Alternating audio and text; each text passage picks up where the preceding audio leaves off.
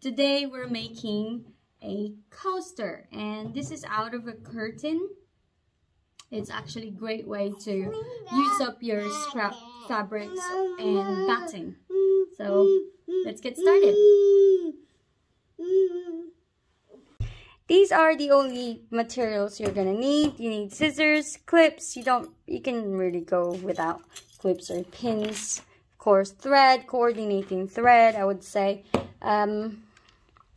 Rotary cutter, very optional. And batting, of course. Right. So let's cut the batting. I'll be using 5.5-inch square, but you can go smaller or a little bigger, but this is the perfect size I found for myself. So like this is 5 inches square because 1/2 inch is the seam allowance. So 5.5, and it turns to a 5-inch square. These are the things I've already made. I'm making for the market on the 27th here in Times Square, Dubai. Yeah, so if you happen to live in Dubai, please come visit me. Right, so let's cut our batting. It's a perfect way to use up your scraps like I do. I've been quilting for a while and I have a lot of scraps of batting and fabrics and all sorts. So it's a perfect way to use up your scraps, may it be batting or fabric. Now, okay, so first you lay your fabric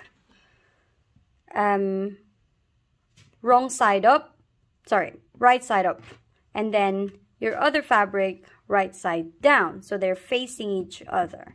So for example, you have a print like this, you'll be doing, that's the print, you're gonna be doing that, right? And then your batting will be the last piece on top.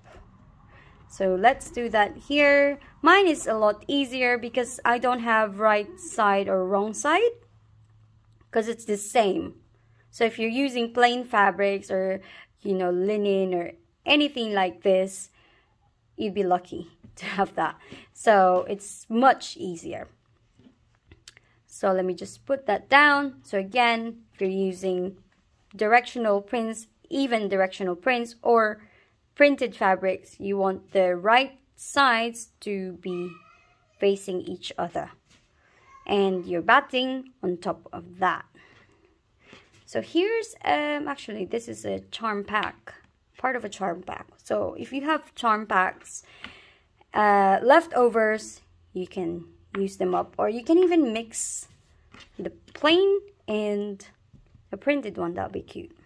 I might do that, but for this video we're gonna do this. So right facing each other, and then you're batting on top. So now we're gonna clip all around. You don't have to do this. I actually don't do this, but if you're a beginner and you're not comfortable with your you know, your fabrics, maybe it will be shifting around, I suggest you clip or you pin them. You pin them just like so, because that will just, you know, make your life so much easier. But here I'm just gonna clip a few sides there. Now we're gonna go into our sewing machine and sew from here to the edge and all the sides here, leaving, say, a 2.5-inch opening for turning inside out. Let's do that. So we're here at the sewing machine. We're gonna be sewing 1/2 inch seam allowance. So 1/2 inch away from the edge. So like this. I would actually start from here. Back stitch. Then go over.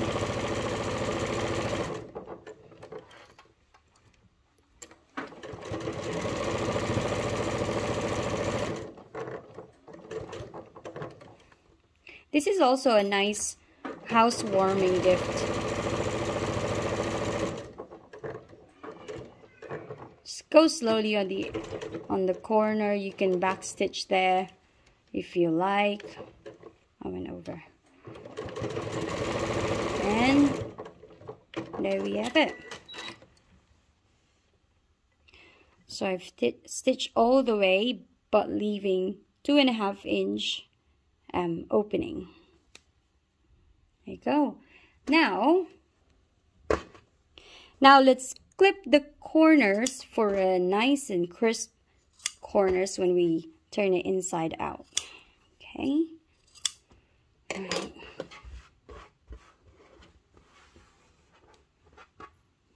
Let's do that.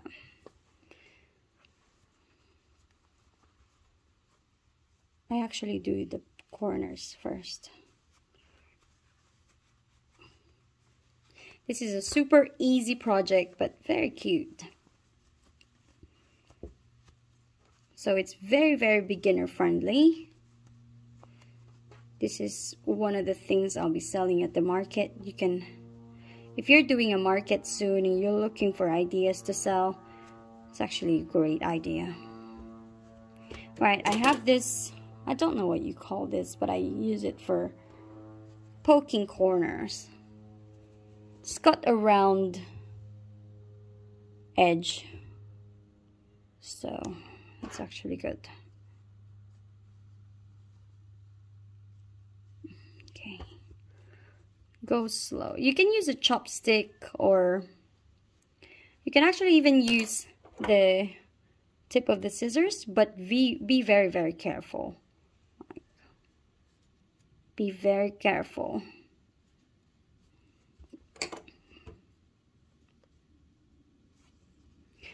Use your fingers to do that.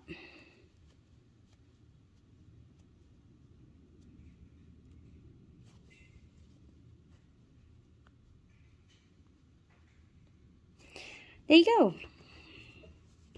Now you can iron this so it lays flat, but I won't be doing that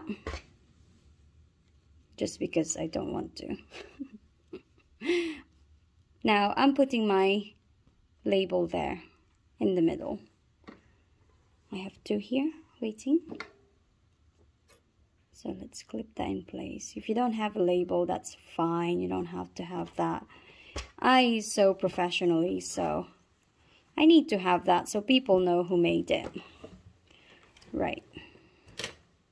So sew the edges very close to the edge, as close as you can get. Right.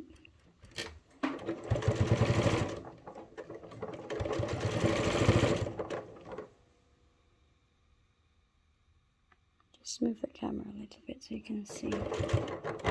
Go slow on the corners because it's the bulkiest bit.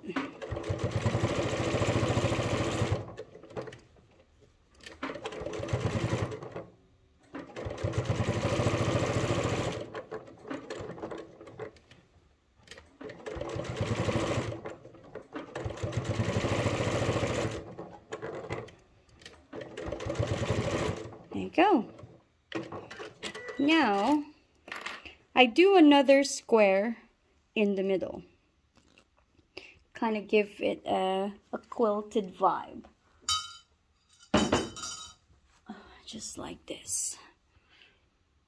You can't really see it. Yeah, maybe you can see it like that. Yeah,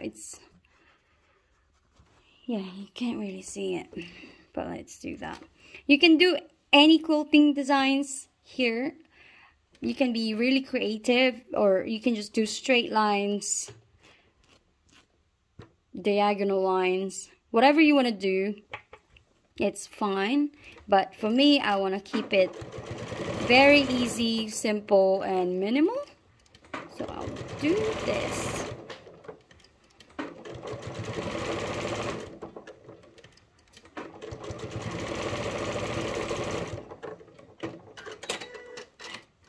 Right.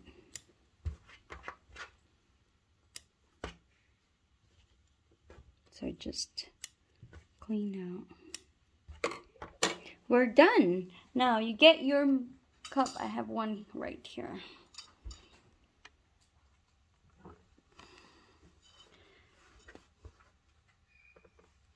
There you go. There you have it. So I've made these in less than an hour. It's very quick and easy to make. I'm selling them in a pack of 2. You can do it however many you like, but I think 2 is good for me. There you go. Perfect project for your scraps and fabric scraps and batting scraps, and also a very nice gift. Also, you can be really creative with probably an embroidery. If you have an embroidery machine, or you can embroider by hand, you can embroider in the middle of flower or any design. Could be an initial for the person you're giving it to, or anything at all. So sky's the limit. It's very cute, and yeah, that's all, guys. I'm keeping one for my mug. There. It's also the square makes it a bit flatter in the middle, so it sits nicely. Yeah, so thank you for watching. I hope to see you again next time. Bye. Have a good day and be kind to everyone.